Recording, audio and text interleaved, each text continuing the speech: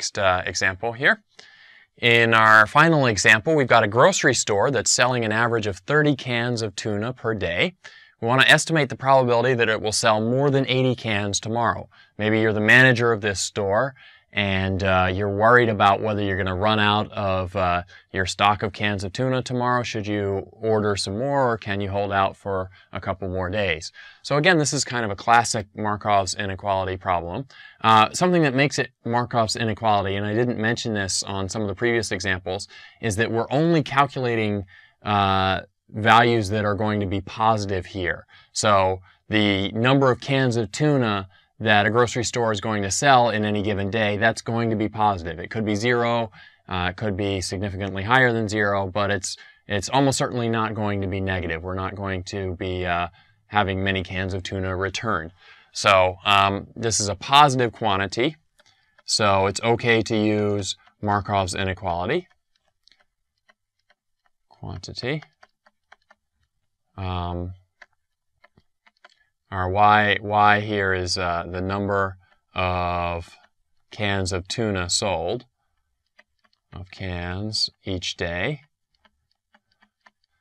And let's write down our Markov's inequality. The probability that y is less than or equal to a is greater than or equal to e of y divided by a. That's just our generic formula for Markov's inequality. We learned that back on the first slide of this lecture. In this case, our a is our cutoff value. The probability in this case, we're trying to estimate the probability that it will sell more than 80 cans.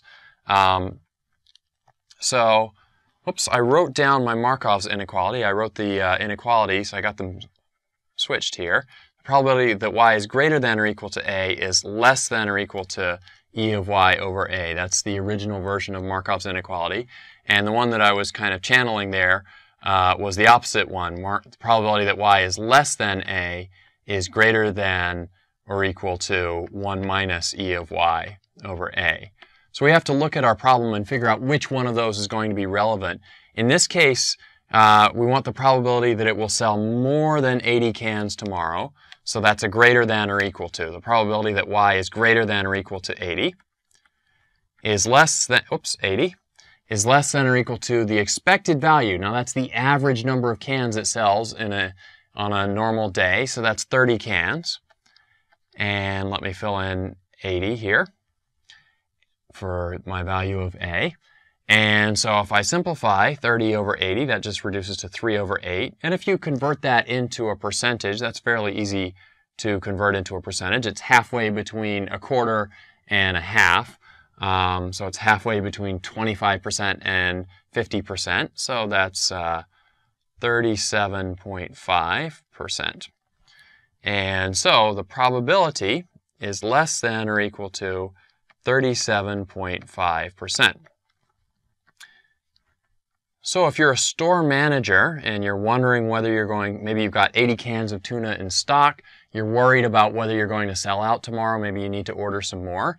The probability that you're going to sell all 80 of those cans is at most 37.5%. So you don't know exactly what the probability is because Markov's inequality never tells you an exact value, but it tells you that it's less than or equal to 37.5%. So let me recap how we did that. We started with the basic version of Markov's inequality, p of y greater than or equal to a less than e of y over a. And I went ahead and wrote down the reverse version because when I wrote down the basic version, I accidentally switched the inequalities.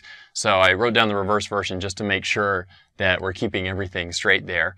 And then since we're selling more than 80 cans, since it says more than 80 cans, that means we want the positive version of Markov's inequality, the more than version.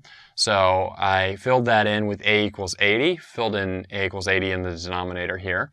And then the e of y, that's the average number of cans sold. So that's the 30 from the problem stem. And that simplifies down to 3/8, 37.5%. And so what Markov's inequality tells us is that the probability is less than or equal to 37.5%. And that less than or equal to is really an important part of your answer. You're giving an upper bound. You're not saying it's equal to 37.5%. You're just saying that's the most it could possibly be. So that wraps up our lecture on Markov's inequality. Up next, we're going to be talking about Chebyshev's inequality, which is a little bit stronger than Markov's inequality. You usually get stronger versions with Chebyshev than with Markov, but you usually have to work a little bit more for them too. Chebyshev's inequality, you have to know the standard deviation.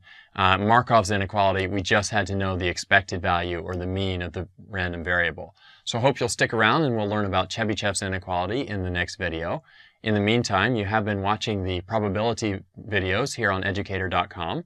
My name is Will Murray. Thanks for watching today. Bye-bye.